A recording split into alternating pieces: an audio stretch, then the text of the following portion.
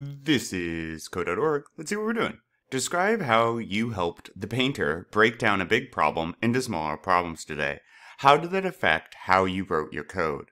All right, so we're going to want to keep a few things in mind for this question. I pulled up some of what we did through this lesson, but I really wanted to hit upon pseudocode, right? For decomposition, the idea of breaking down tasks into smaller tasks, one, it makes it more manageable as a program to complete the work.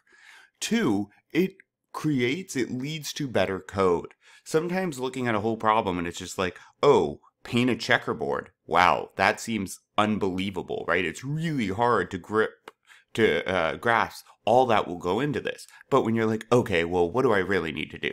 Maybe you think, I need to go down a row painting every other square. That's one task. Okay, then your next task, I'm going to need to turn and change rows, right? So these steps of breaking down a problem, it leads to more manageable, approachable tasks and better code, because that code will be more reusable. Rather than thinking, oh, I need to get down to this row and face to the left, oh, I need to get down to this row, and each time you encounter this, trying to code again, right? So adding code just as you go each step, it would be a really large program.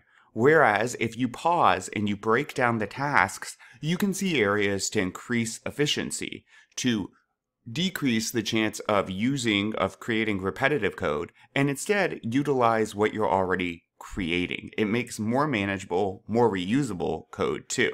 So that all being said, now plagiarism is an absolute thing and very serious. I'm just going to put some of my thoughts here.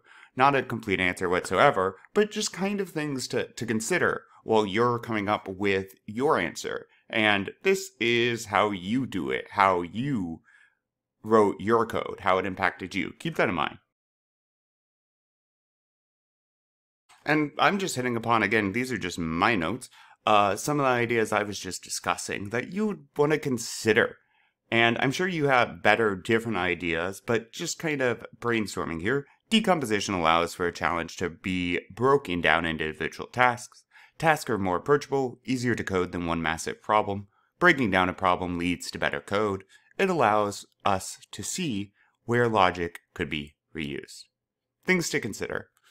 Yeah. So, cool. Onward.